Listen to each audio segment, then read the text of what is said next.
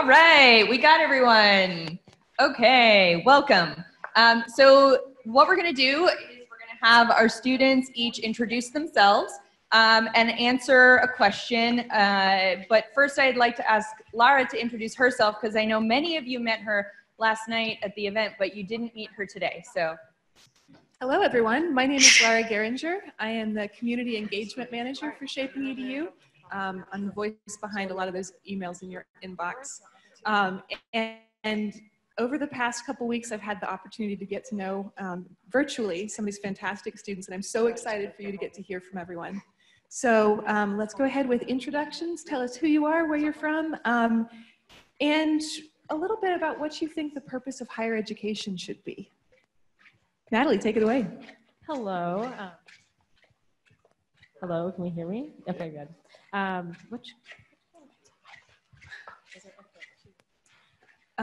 would say don't worry about the cameras. Okay, yeah. Okay, I'm not gonna worry about the cameras. I had a video production background in high school, so I'm very conscious about that. But my name is Natalie. I'm actually a recent student, so I just graduated in December, but I'm coming back on the student panel because I loved ShapingEDU so much, and I haven't started a job, so I'm still a student. I majored in computer science and minored in entrepreneurialism at Cal Poly San Luis Obispo, and I actually am a transfer student, so I went to community college, and I got associates in mathematics, computer science, and physics. But what I'm really here for is I'm an advocate for open education. I've always been really involved in open education, and in 2018, I was lucky enough to be awarded the first student award in the world. And the award was great. I'm so honored to have it, but I'm more excited to be working with people like you. The community is what makes me so excited about this stuff. And what does higher education mean to me? It should mean to me the opportunity for students to go out and learn what they want to. It should mean to me the opportunity for students to create the opportunities they want and to mold an education where they can get the job they want. And at the moment, I really don't feel like there's that much ability for students to mold what they want. It's just kind of choose a major and go down that path that's made for you. But yeah, I'm hoping to see if we can change that and give you some input on what I've seen. Hi guys, my name is Alexandria Collier. I'm from Houston, Texas. So right now I go to a 2-year college. It's called Houston Community College. I plan on transferring into the University of Texas at Austin, the Tyler. So we have a satellite school right there in the actual whole campus. So we have a college and a university, which is really nice. It helps you just kind of fast track you into a school already, but they also have, a lot of universities around in our neighborhood and everything. So I am an engineering student, civil engineering, with a specialization in environmental sciences. So the environment means a lot to me because if we don't even have it, what are we going to do? How can we even think about education if we don't have oxygen to breathe, Higher education to me, or what it's supposed to be to me, is something that helps you get where you want to be. So like Natalie said, she was in community college, I'm in community college. I still haven't graduated yet, but that's okay. I'll get there. And right now, a lot of the higher ups don't really help you, and they don't really try and even give you a plan. They tell you, you should do everything on your own, which is good because you should be mature. You should have your own agency over it. But a little help would be nice, a little nudge in the right direction. Hi everybody, I'm Megan and I am a student here at ASU Online. I'm based in Portland, Oregon, where I work for Adidas, and I am at ASU as part of our partnership with the school, so that's super cool. And to me, higher education is something that allows me to pursue what I want to pursue. I went to university the first time right out of high school, like you do, and I pursued a major that I thought was interesting, but has no practical applications. Medieval literature, what? It was fun, but I think that now I'm pursuing a degree in interdisciplinary studies with concentrations in business and data analytics. I'm using that in my job every single day, and it is really allowing me to pursue a career that has a future and has use, and that's really exciting.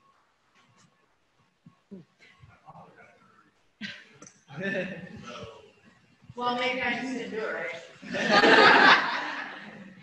Hi guys, my name's Anita, and I currently live in San Antonio, Texas, and I am here with Starbucks College Achievement Plan that I would not have gone back to college without that option as a parent and a full-time job and just balancing everything that comes with life. I could never have gone back in any other way, so I really appreciate this opportunity, especially being here today. For me, education or higher education means possibilities. Neither of my parents went to college, and all of my siblings did, and I was the one who was like, I can get along without it. I can just keep working and have a okay life. But once I went back to school 5 years ago now, and I'm doing it really slow and long, and I'm almost there. But to me, it means that when I finish school, I can hopefully help others who have that same work balance life problem that comes, with a lot of having kids and trying to just stay afloat in the world. And really show them that it is possible. It might take a lot longer than you think, but there are resources thanks to online education. Well, my name is Victor Ekwere. I'm from Nigeria. I school at Oral Roberts University in Tulsa, Oklahoma. I also work at the university with IT as well, so I really love the opportunity to be here with doers and thinkers and movers in the industry. And I'm just loving the opportunity. What does higher education, what do I think the purpose of higher education should be? Really, when I think about that, what I think about is there's so many resources, so many schools offering pretty much the same programs. The wheel is not being reinvented in any way, it should not be. So what should the purpose of higher education be? To me, should be beyond the skills that people learn on campus to character formation and character development through the education they get on campus. And for me, that's why when I was looking for university back home in Nigeria, I chose to go to Oral Roberts University, where it's whole person education, talking about the spirit, the body, and the soul, right? So where you can learn all of those things together. So for me, because when students leave, no matter how trained they are, when they go to their jobs, they're going to have to be retrained to be able to feel that particular role that they're doing. So beyond the training, I believe that education should actually make people better for society through character formation. So that's what I see for what higher education should, and the purpose should be. Hi, my name is Trevor Ellis, and I'm a graduate student at ORU, but come from Canada. And should say too that my background is in teaching, so I spent a lot of time with grades 1, 2, and 3 in the classrooms, doing up shoelaces and putting on snow pants. And so for me, when I think about the purpose of higher education, is to really allow the individual to develop their individual potential for the collective good. So all of us want to contribute. All of us want to be somebody and contribute to a greater cause and greater good. So how do we help each individual to come to the fruition of their talents and their skills and their abilities to be able to contribute to the collective good, so that each person can say, yes, I can run this nation. I can vote and make I can participate in this democracy. And I think that's, in essence, some of the basic cores of the purpose of higher ed. Awesome, thank you. So Lara, I'm about to go rogue. Just so I wanted to warn her before. So when I was listening to all of you, what I heard loud and clear was this idea of higher education should be there to help you achieve your personal goals, but also help achieve the goals of society, the workforce, anything that's coming forward. And I also heard that, that you want agency, but maybe not all the agency in the world, and what is that balance? So we have a question here is, so how much agency do you feel like you have in your learning journey right now? And what is the role of that? Like, how important is that? And are there any downsides to having a lot of agency, or are they all up? So the two people who I have on this are Anita and then Natalie. So we'll start with Anita and go to Natalie.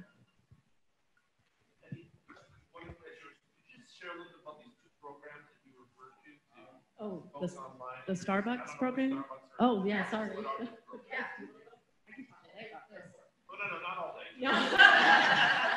You've opened the can of worms. Now you have to deal with it. No, I feel super, super fortunate. So ASU has a partnership with Adidas in that we do tuition reimbursement and like a scholarship benefit. And it's been 2.5 years that we've offered it. I feel so fortunate to be able to be a part of it.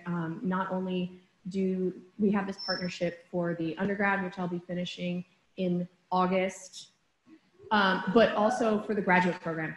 So I'm hopefully going to be rolling into that, and just really, really fortunate to be part of a company that takes the education of their workforce so seriously, and really it makes me feel like they want each of their employees to be their best selves, and I feel really fortunate.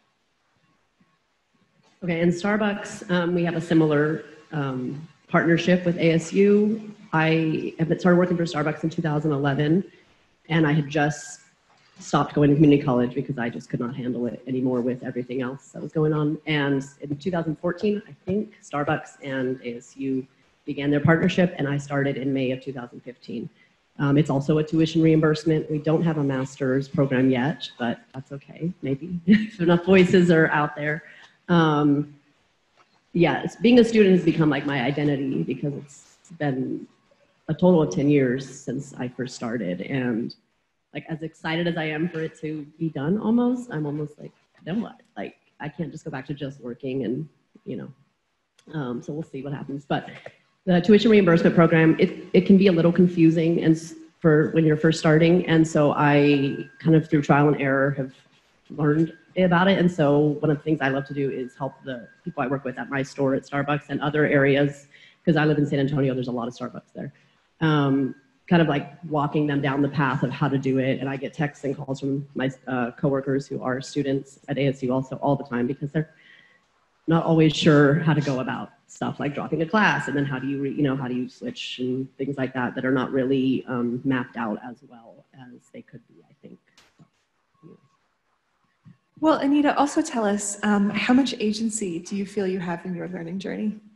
I would say now quite a bit, because it's been a lot of trial and error. Originally, the first few years, I think I struggled a lot with, every class is just so different. The professors look at it a different way and give you, okay, for example, some professors do like Monday through Friday, like everything's due in that time, and my days off happen to be the weekend. So like that made it really hard for me, because those are the days that I would want to be contributing to my assignments, my discussion board, those daily ones. And it also depends, like for my job, what kind of management you have. I happen to have a store manager who's extremely supportive, and if I tell her like I have a huge assignment coming up and I move things around, she's very helpful.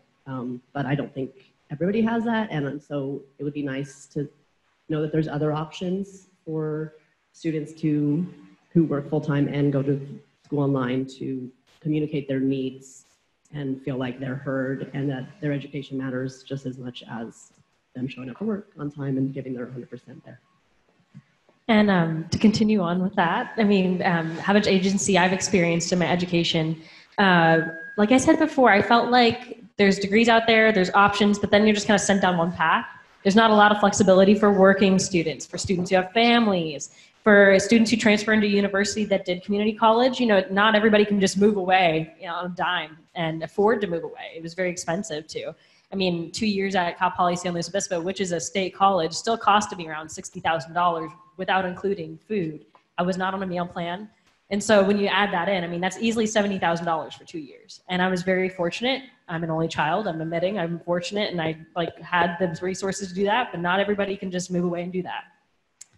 And also just the fact of limited classes. Different campuses have impacts in different areas. There's sometimes like, oh, that class looks super cool, but there's only one class of it offered. There's only 30 students who can get in, and it's only offered in fall. So do I really have control over my education? The answer to that question is not at the moment, and that's not all of the educator's fault, just having employees. That's a huge factor. Having the resources, huge factor. But for the student, it again limits us. We're not able to create a class to supplement that. We're not able to choose our own assignments. You know, different classes by different teachers are taught different ways. And that's sometimes frustrating when you get the bad teacher, quote, quote. Nobody wants the bad teacher. And we want to be heard on that, and we want to do the best we can. I mean, the reason we look for these things, we look for these teachers, and we look for these certain paths is because we want to succeed, and we want to do the best we can. So I definitely think there could be more agency, but I've seen a lot of change in the time I've been in education, and I hope it continues to go towards more change and more openness and more open pedagogy in that way. Awesome, thank you. You both brought up some things that actually tie us back to our first question, is that meeting the basic needs is challenging for many students, right? So food, clothing, you know, Maslow's pyramid. So how can we make higher education a viable option for anyone who wants it?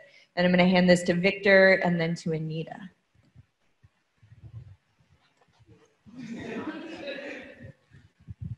Well, I think one of the things that technology does is that it supplements and helps to make higher education accessible across the board.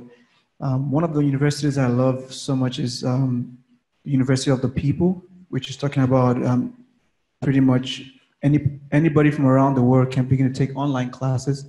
So I think one of the ways that we can actually make education more accessible is through online platforms.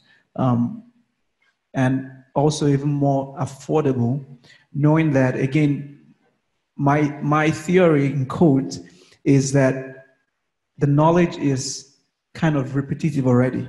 So it doesn't really make sense to charge so much high prices when you're saying the same thing over and over again to people. So I think that education can be more accessible through those online platforms, and also looking at ways to make it cost effective, probably providing more work-study opportunities, even for those who are working online. That could be something we talk about when we begin to brainstorm as well. So just wanted to chip that in.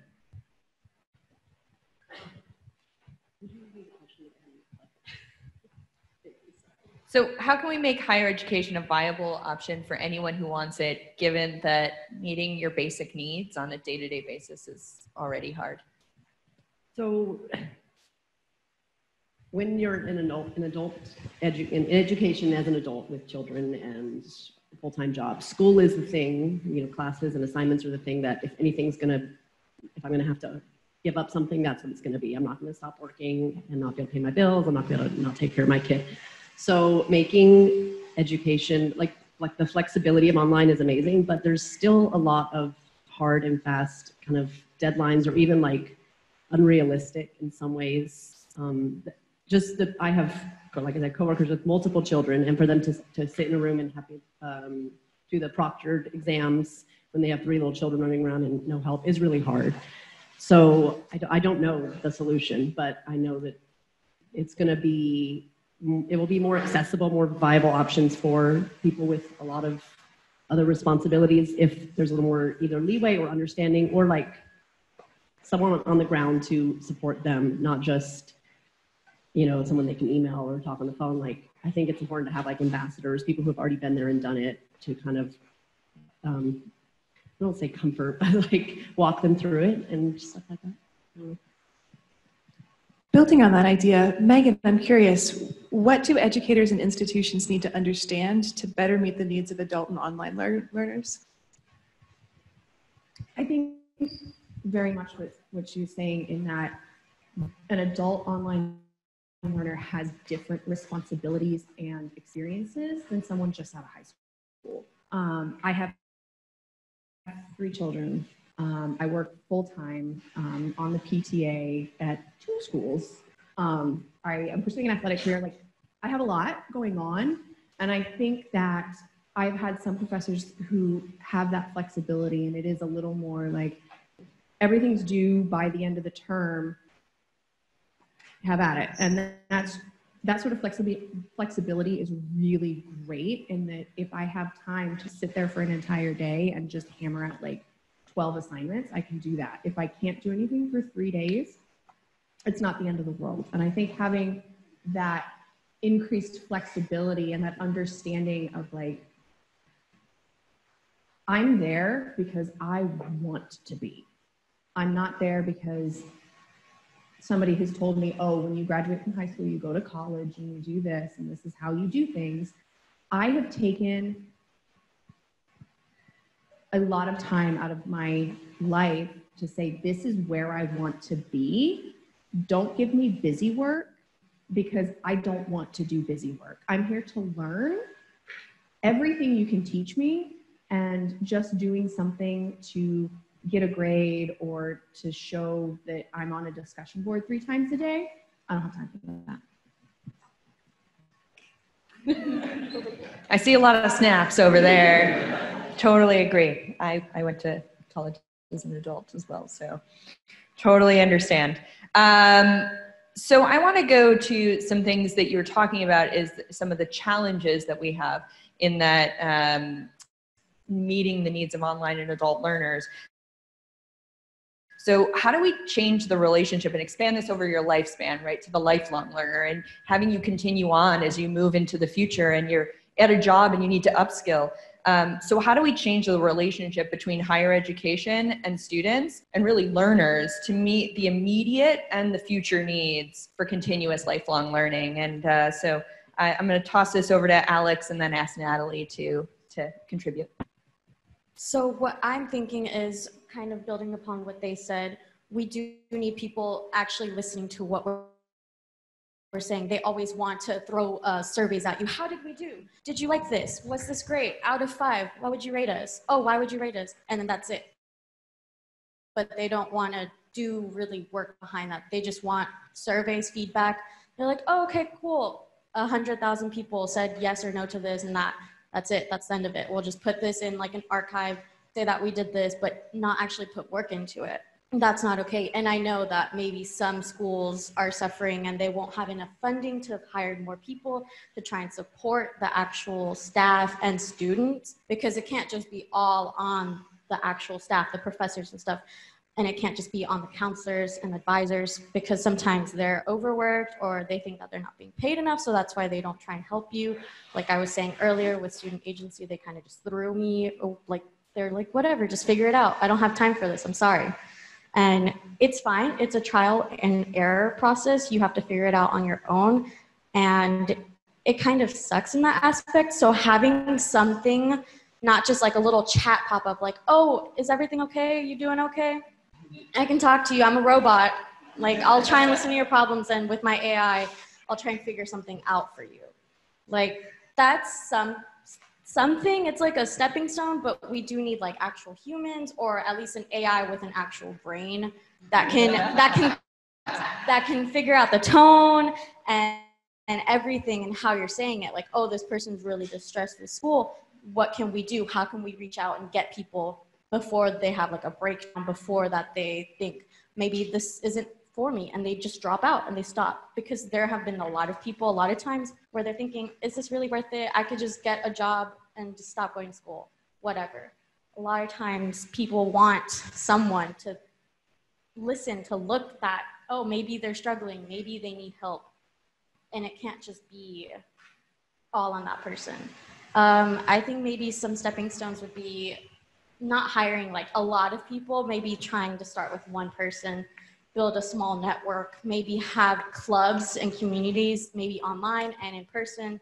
So maybe not everyone can meet in person. Great, we can have teams on like Windows and stuff and like all that, Microsoft, and try and have a connection of people, maybe based on their majors or specific needs and interests. Not too sure how. Maybe we can do this on a collaboration later. But really having people that care and actually genuinely care for them and care about the students and humanity, because a lot of people working in education kind of just did it, and they're in there and they're like, whatever, their apathy shows. And to build off that, I mean, I think the biggest problem in education has been just connecting to each other. And I know a lot of students have had some jaded views of our schools, you know, whether it be like, why are they taking so much money from me? Like, where is it going? What does this mean? Okay, so I'm paying a health fee, but I never once visited the health center my whole time in college.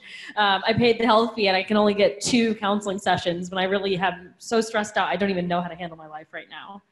And I mean, I've heard of different proposals for it.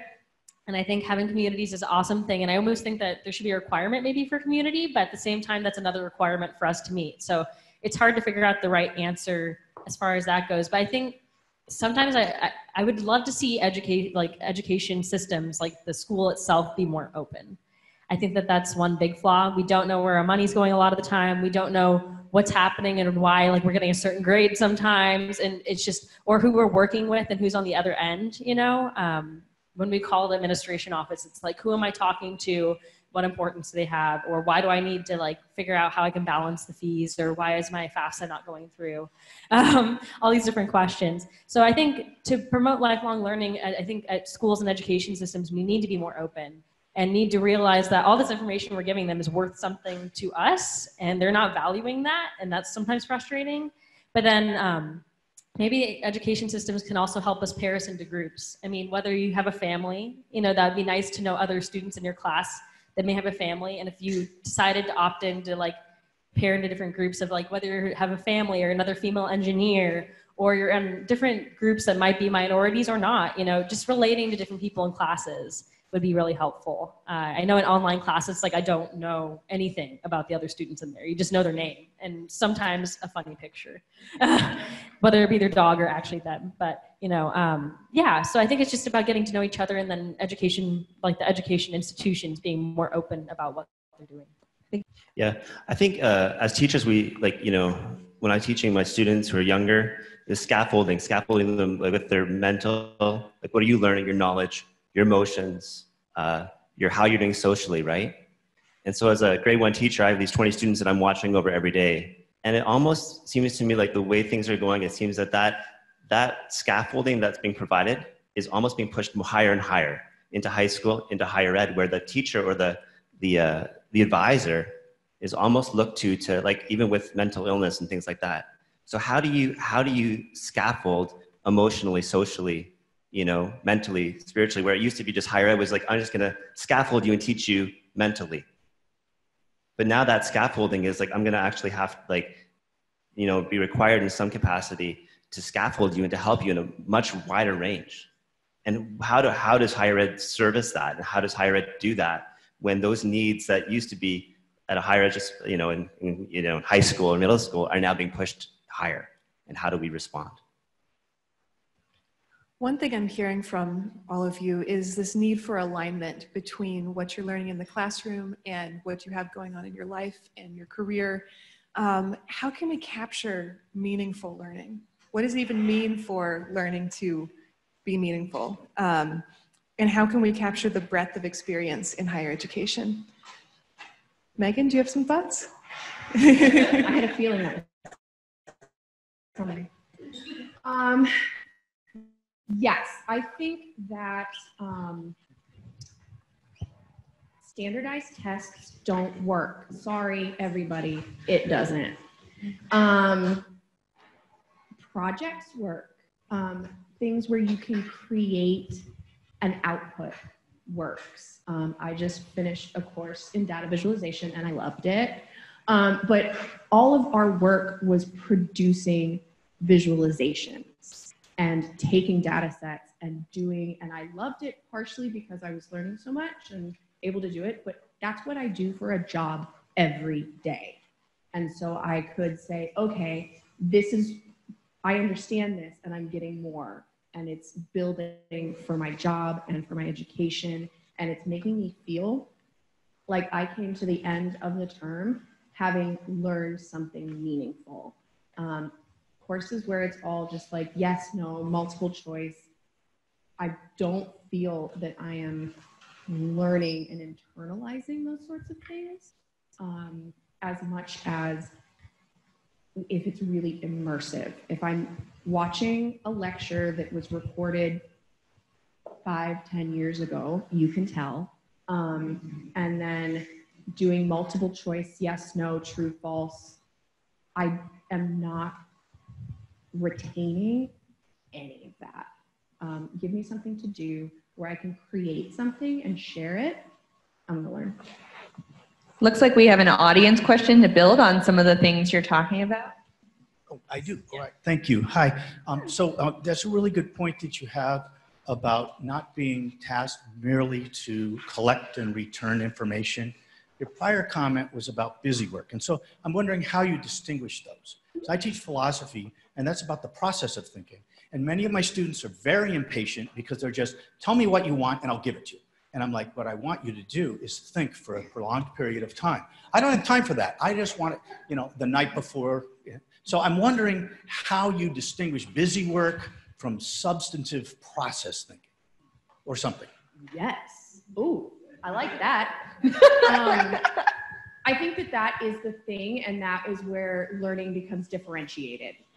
You're going to have people who can really do that processing and have, I'm not going to say more, but different life experiences that have allowed them to think through things and to produce meaningful works, whether that be in that instance a writing, for example, or if it's an in-class discussion, or if it's measurable in some other way.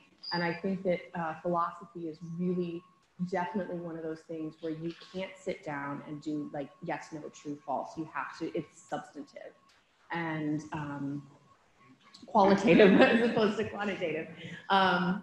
Yeah, I think that so much of that is still that idea of taking something and working through it to produce something meaningful. And just to build off that, I'm a big open pedagogy person. And open pedagogy is the idea of having students create things and students to get their hands on stuff. And I think that a lot of the busy work you just assign, you know, to the student, like you define the parameters, you give them pretty much a rubric to go by, which is great. And a lot of like more written assignments and projects are like more open, so then it's not like they're just confined to one thing. But like, let's say if you have to write an essay on this very specific topic, then it's very confining and it feels like busy work because a student may not be passionate about it, you know. But if you had an essay that was more open, you know, and the idea of like, okay, student, go find a time area that you're really passionate about and maybe a health disease in that time area and then write a project on it. But there's still open enough parameter that they can make it what they want. And so I really would push for, if you want learning to last, and if you want people to be passionate about it, maybe have them define what their assignment is, you know, so then they're already thinking about it. They might get excited about it like 2 or 3 weeks before it's even due. And then hopefully that they'll actually do the assignment versus just saying, oh, there's the rubric. What do you want from me? How do I get an A on this in 24 hours? You know?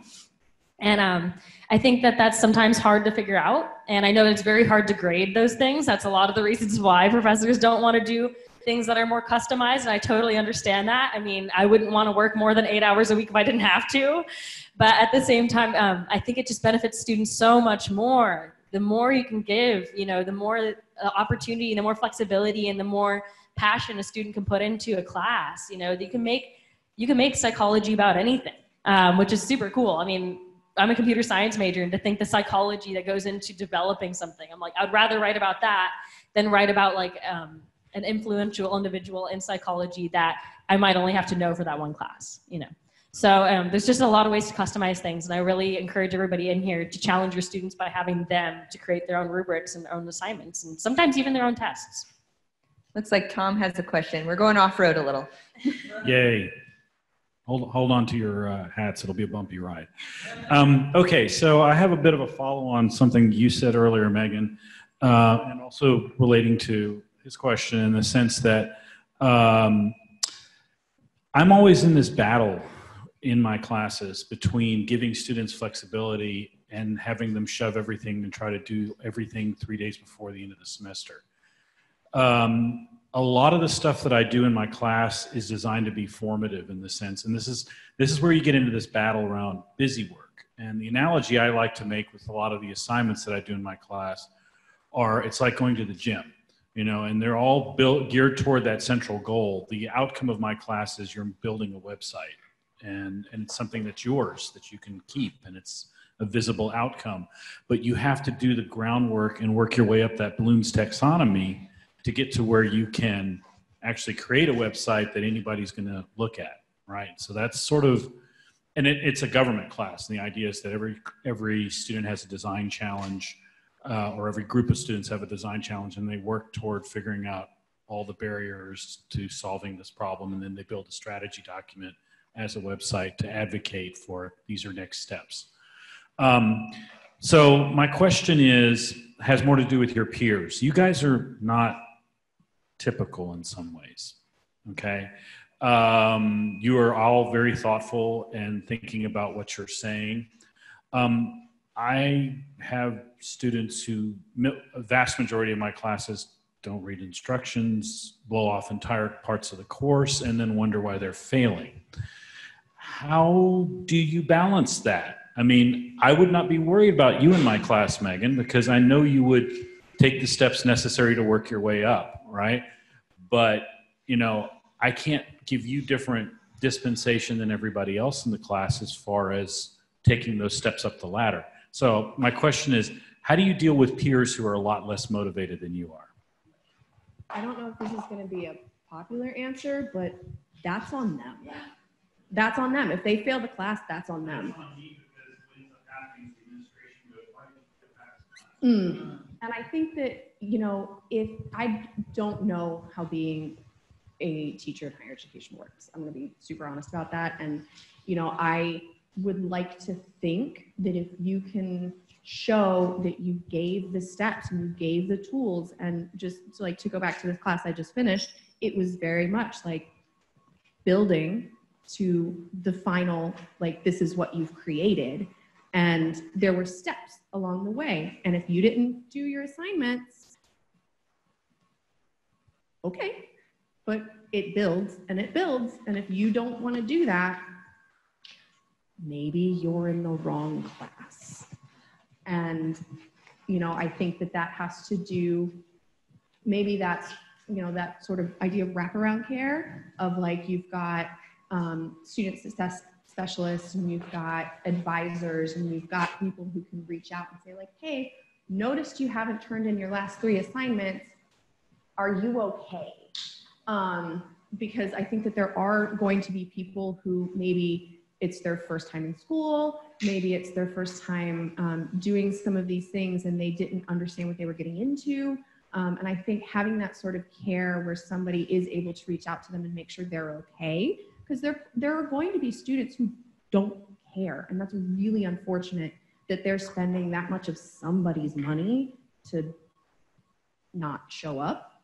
Like, that sucks. But I think that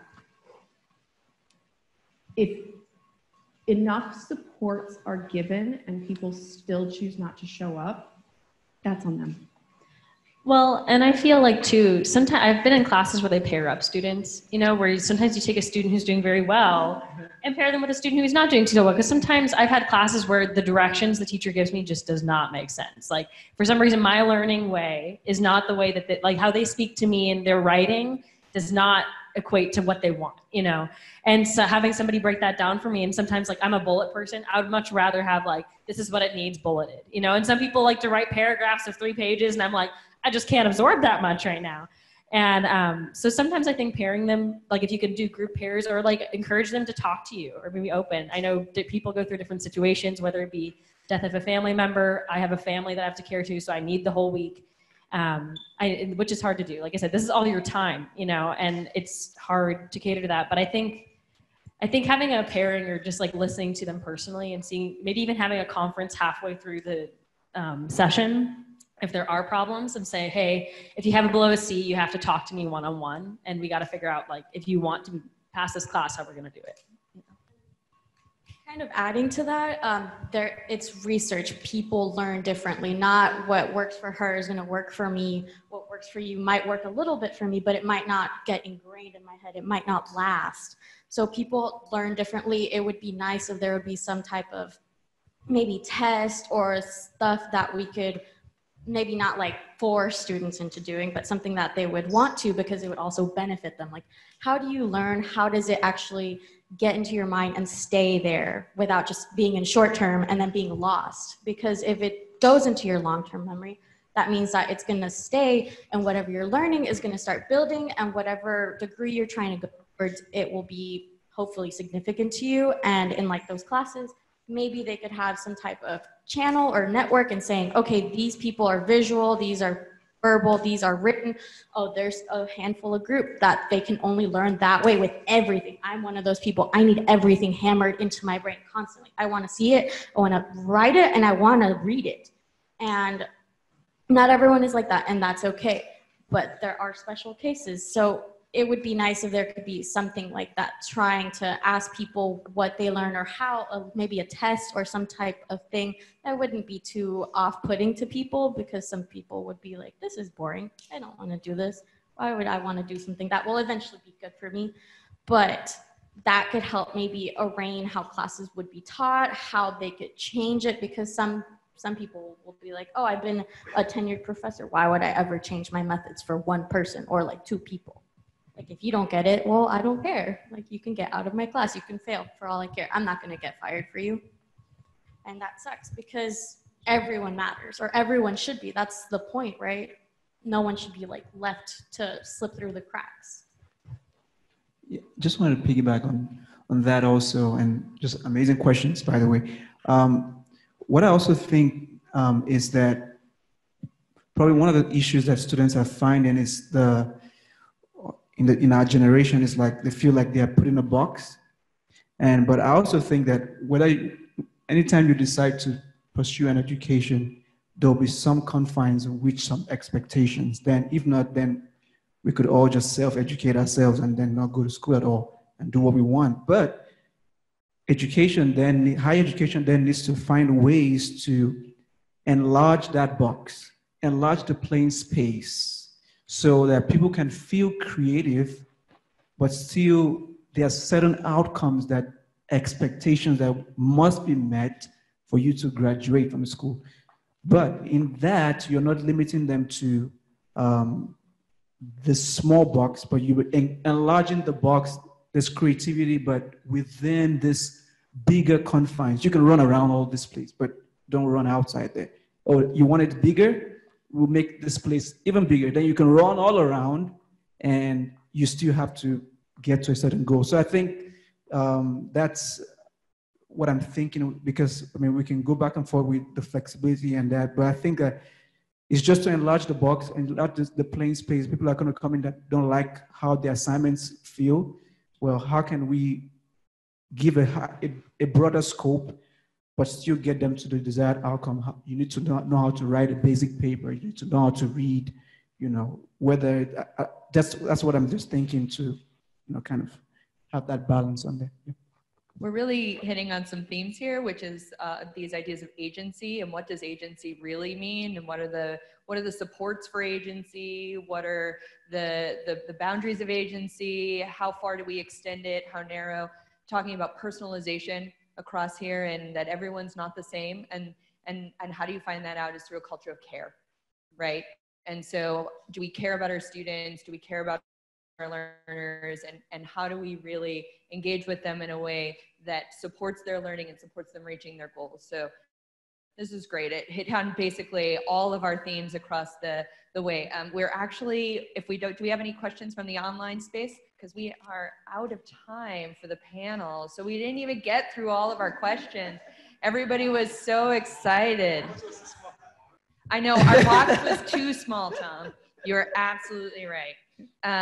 So with that, I think that if there are no questions from the online space, then we will move into the next phase.